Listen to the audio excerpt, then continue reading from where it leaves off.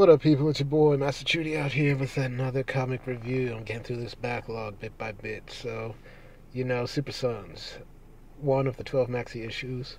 I went through this several times, and I have to say, I really enjoyed it. Tomasi does his thing. It goes back to what made Super Sons popular. I'm happy for this. This takes place immediately after issue number 16, the last issue of Super Sons. This is essentially a sequel. I wish they could have basically didn't even have to cancel it. They could have just said, this is issue 17, taking place so and so after this. So, it makes no sense, but, it's always good to have it.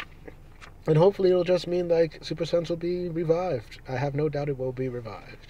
So let's get into it, it's just a typical thing. Our favorite Superboy here, John, is just doing his thing, is eating some popcorn, watching, while Damian here is struggling with a golden Superman statue, and he's trying to say, okay, give me your help, please, and you just see, okay, ask nicely. So we just see that right here. This takes place Adventures of Super Sons, takes place between the last issue and the Superman special number 1. So here we see that Superboy's like the Superboy gets in, he's kind of joking around. It's like saying, does your dad know you curse so much? But anyway, it's like he starts punching the statue, start fighting it, and then Robin.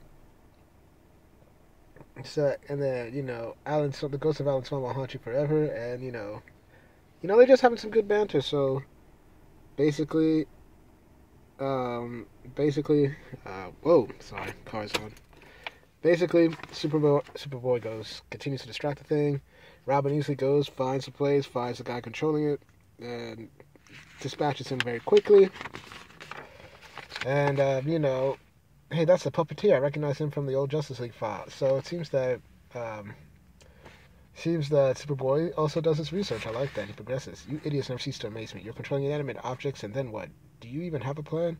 I'll get rich after this display on my animatronic technology. It's like, blah, blah, blah. Then you should have just sold it so I can make Superman do whatever I want. So Robin starts to get a little bit of his revenge, for Superboy mocking him.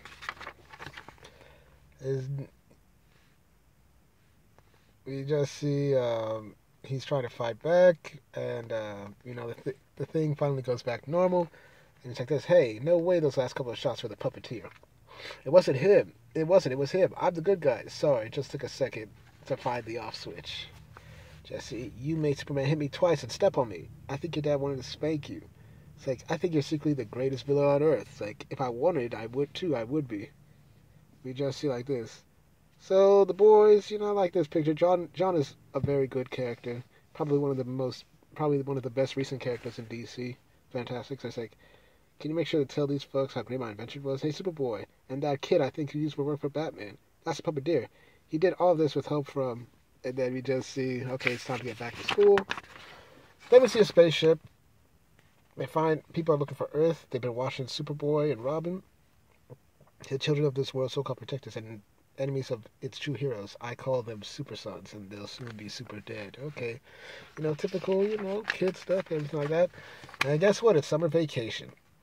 Everybody's out. John's doing his kid stuff, celebrating for the summer. Meanwhile, David's with the teachers, like saying, my tertiary point on the final essay, Dr. Medley, is that Tegamark's interpretation of Schrodinger leaves little doubt that this is simply a quantum suicide machine run amok. I am happy to stay here and explain it if it will restore my proper score on the test. And she's like, Damien, you already received 100%. This was a simple recitation of facts for extra credit. I asked for a paragraph. You gave me a 120-page college-level thesis. Let's see, then consider it summer reading, Dr. Medley. I expect the extra credit and then some. Jesus. That's hilarious. Like, dude, it's finally summer. Aren't you psyched? Over the moon. So John goes there then. We see Georgia, the girl that John I think likes, or he's become quite the ladies' man, doing his thing. So she invites him to the pool, and they're like saying, sorry, our schedule's booked, but I'll text you though. And then John is like this, so it's like, hey, when you said swimming lessons, you meant super, we're going on some super stuff, right? It's like nothing gets past you. Our HQ has mostly been repaired. We need a resupply and final touches, so we'll start off our battle against evil there. Just see. And with our parents away for several weeks and little supervision, it's gonna be summer of super. Be the summer of super. Hey Alfred, I beg you, please never say that again. And then we just see him still saying it.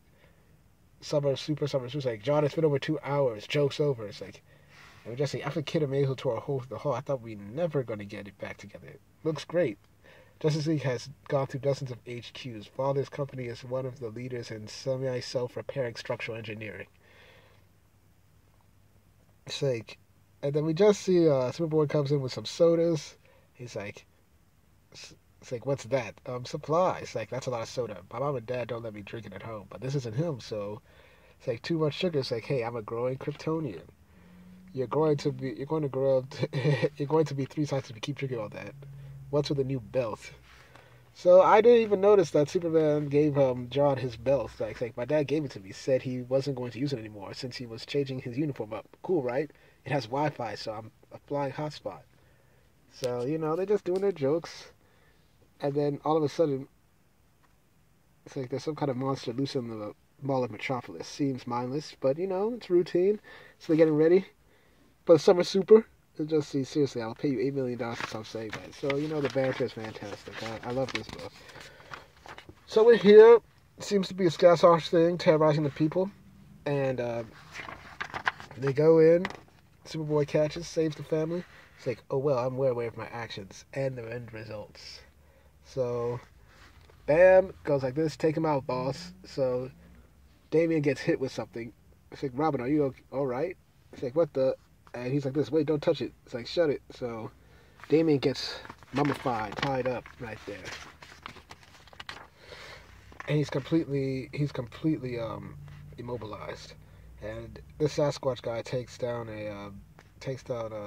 John right here, throws him in there. And we just see John. So, no need for code names. Damian knows his own name, as we do, John. So we just see the gang, which is supposed to be the Injustice gang. We got everybody here. We got this girl, Captain Cold, right here. We got this. It's like he calls Joker Jr. his bestest pal, which I find hilarious, given that we know it's just funny. But anyway, we just see we got female Captain Cold, got Deadshot here. We got Kid Brainiac. We got Joker Jr. We got this Sasquatch dude, and then Lex pulls out some gold kryptonite, and I don't know. I mean, I don't know if gold kryptonite really does that, the damage. But anyway, they have the heroes down and out, and Lex Jr. starts beating on him. And Damian's just watching. So, yeah, fun book. A little quick review. Give this a good 8.5 out of 10. Keep following the series. Let's purchase it and make sure that Super Sons gets back on the mainstream. Gets its own series back. Thank you for watching. Please like, share, and subscribe. Hit the notifications. Make sure you're notified. Once again, I do these reviews for you, the people, because I want to discuss good comics and get your views on them. Thank you for watching. I should have more videos up when I can. I'm gonna bring it back. Y'all, thanks and peace.